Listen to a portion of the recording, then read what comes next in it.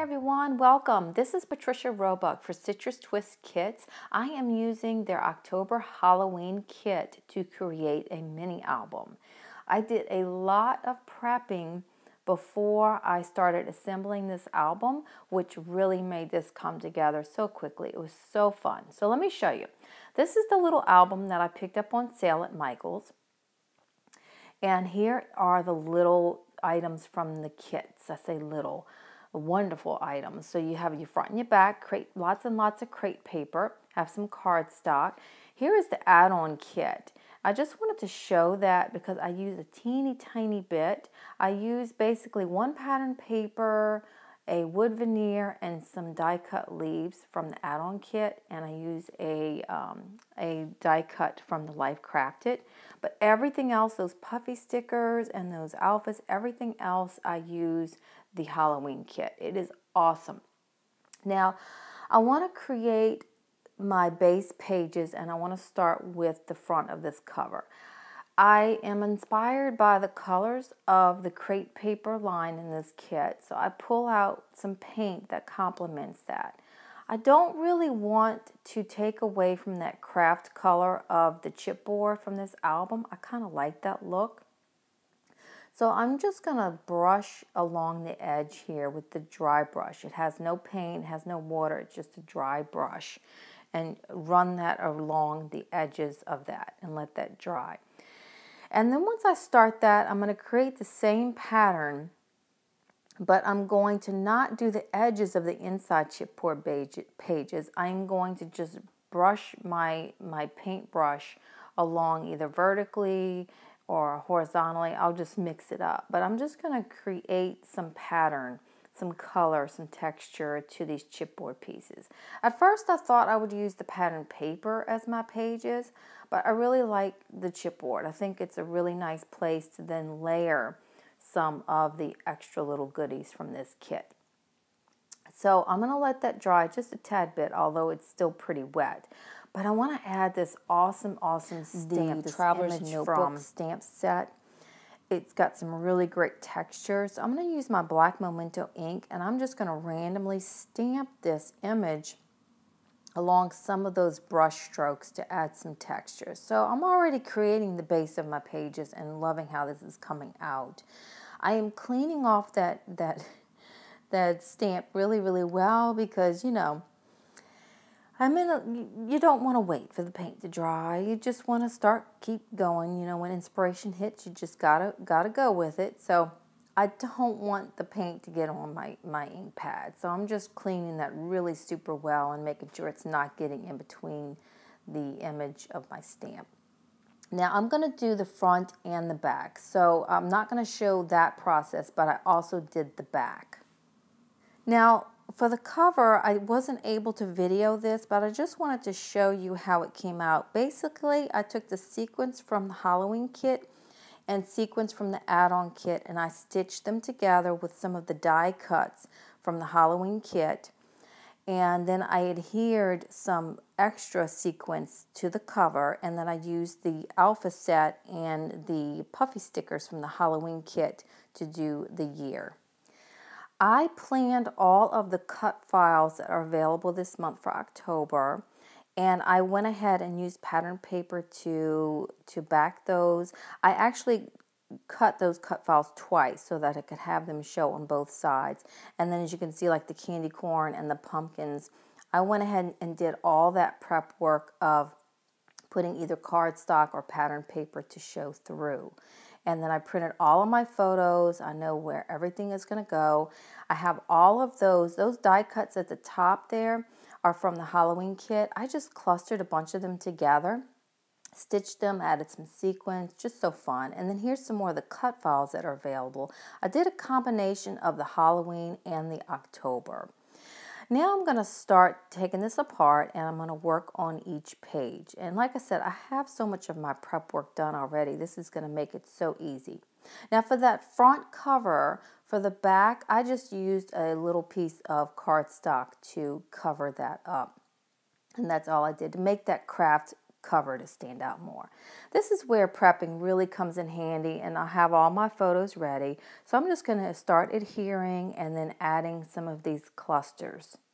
Now I just want to say I prepped and planned, and now I'm at a 3-day crop. So I'm actually doing this at a crop, and if you've ever been to a crop, it's very social. So you might see a coffee cup, a napkin. I'm not sure what you'll see. My workspace will definitely be a little bit more cluttered, and the lighting won't be as good as it usually is. So anyway, I just wanted to apologize for that up front. Now I'm just going to add a little stamping here to this first page. It's the Traveler's Notebook stamp set. I think it's my favorite sentiment. It says my favorite color is October. I just love that. Okay, so I'm flipping this over, and I'm going to use the next photo that I have planned.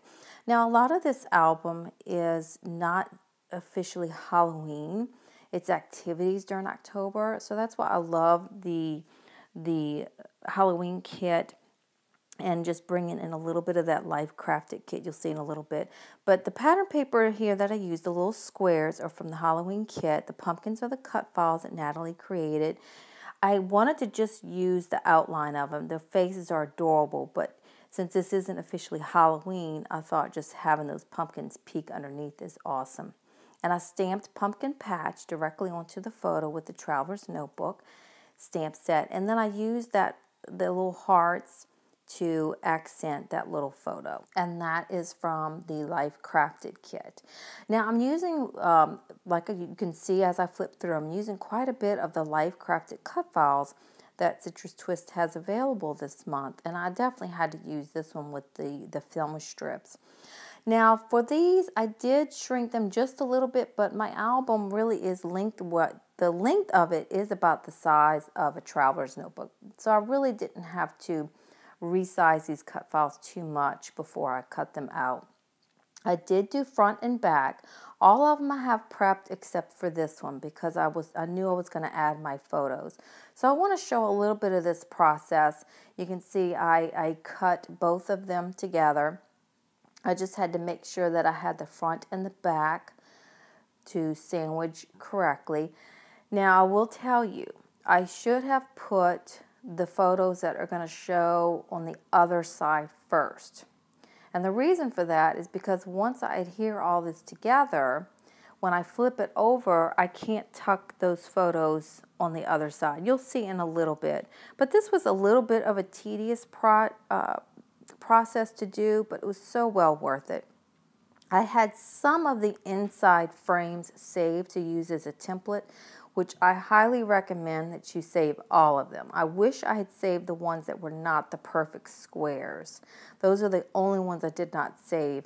And it really came in handy, especially when I had to insert directly on top the ones that are going to show on the other side. So as you can see, I'm fiddling with this, but it was so well worth it. It's just like backing with pattern paper on any cut file. But I'm going to go ahead and show you the other side. Okay, so that's the front side, and then here's the back side. And you can see it's adhered. I can't get the photo underneath it to trim it. So saving these inside pieces from that cut file really come in handy. I only had these perfect squares because I thought maybe I would use them in the album. But definitely if you do something like this, save those ones that are not the perfect square. Those are the ones that are really needed. But this worked out fine. What I did is I would trim that based on that and then adhere that directly on top. When it came to the ones that were not a perfect square, I just kind of had to pencil it and then take it out and then trim it. And you can see right here, just in a little bit, this one I'm using the perfect square, but I'm going to fill the bottom one. So I have that little bit hanging that needs to be trimmed. So I'm going to use my pencil and then trim that and then adhere it. And this process is working well for me. I know I'm going to be able to remedy my little oops here. So I'm going to go ahead and use my liquid glue and adhere this edge down so that way it's secure and it doesn't move on me. So now I'm just going to show you the finished project, but I also want to show this little tip. When you're using those little squares as a template, there is a right and a wrong way. In that top photo, I had the template the wrong way, so my photo was a little shy and it was a little part was peeking out. So I'm going to use a die cut from the Life Crafted kit to cover up that little gap that I have there. You can really see it here with it closer to the camera. But what I ended up doing is I moved that photo up, had the gap at the bottom, and then I placed the die cut there along the bottom of that photo. And then I added the puffy heart, and then on the front side I add one more die cut to the front of it from the Life Crafted kit. I did make one fun little shaker pocket using a Life Crafted page protector, and I filled it with the veneers from the add-on and the sequins from the add-on. But the die cuts that I use at the top are from the Life Crafted kit. And then the die cut, the tab die cut from the Life Crafted kit, I stamped Fall Fae from the Traveler's Notebook stamp set, and then I just stapled that into place there at the top of the page protector. And that is really the pattern that I'm creating with this album. I have the chipboard pages as my base, and I'm using the Life Crafted cut files as dividers here and there. I have pumpkin patch stamped on that one photo to bring in the pumpkin patch photos that aren't necessarily Halloween. And then you'll see in a little bit, I will go back to this page and I'll add Boo Fest, because this section will be part of Boo Fest, and then the last section will be trick-or-treating. It'll be Halloween. But I wanted to speed up this video so that it's not too long, and I know your time is valuable, and I just wanted to at least let you see the process of the pages coming together. I basically just am creating lots of clusters with either the papers or the die cuts that I've created, or more of the die cuts, and just adding those to the pages with the photos. For this web here that I did with the Life Crafted cut file, I made sure my photos on either side matched so that you wouldn't see the back side of the photo through the vellum. And that fun little idea came from Crystal Becker, to sandwich your cut files like that with the vellum. I really love that look. So really, I'm just going to go through and finish up the album with, adding puffy stickers, adding the die cuts. It really did come together very quickly. This is one page here that's going to have two photos, and I will make it a little bit lighter as far as color and embellishments because of the dark web on the other side, but I think it's just a perfect little amount, especially since it is a little bit more photo heavy. I even used that little strip of pattern paper that I found on my desk as a nice grounding and divider between the photos, and adding some more of the puffy stickers here. And of course I did add, I just felt like it fit. I used one of the puffy hearts from the Life Crafted kit on that one as well. Now here I'm going back because I realized I did want to emphasize that this was Boo Fest. So I added Boo Fest to the bottom of that double page spread. And now moving on to Halloween and trick-or-treating. And I love this Life Crafted cut file with the candy corn saying trick-or-treat. And again, I did the exact same thing as I did with all of them. I cut it to where they would sandwich together, and I did take the time to add all that cardstock in between, but it was so well worth it, especially to have it ready to go. As I'm laying this, I'm making sure that I can see her face through the cut file, and then I'm just going to use some of the die cuts, and then the pattern papers are awesome. This one has 2x2 cards on the back, another one has tags and 3x4 cards. So I'm just going to use that, and it's the same neutral black and white color as that tag. I don't want to add too much more color since that candy corn divider is pretty bright. And I'm going to add a cluster of those die cuts, and then this bat was perfect here for the top of that photo right there.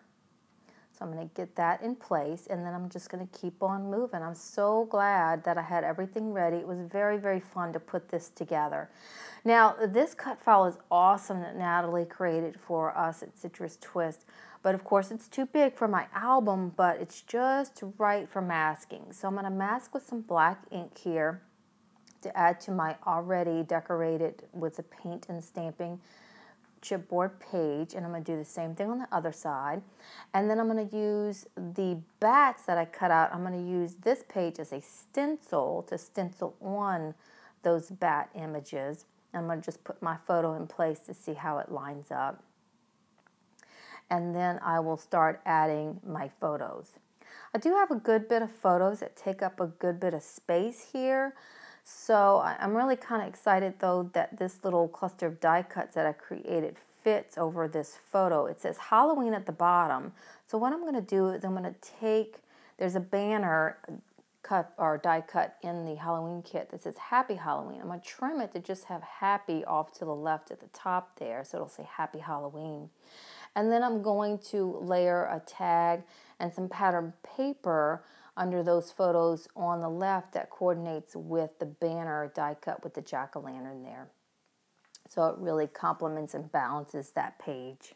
Adding some of those puffy stickers. Now, I did not keep all the video in here of me going back. I will go back through this album and add a few little things that I think are needed, like some more chipboard or puffy stickers or something like that. But really not too much. I just like to go back through and see if there's anything else that I would need to add. And I will do that. You can see that in the photos versus the video of some things that I've added. Even stamping. Sometimes I'll add a little bit more stamping. And you can see when I do this next page, this last photo, I love this little cluster of die cuts that I created from the kit. It's perfect to adhere to the bottom of this photo with that cut file.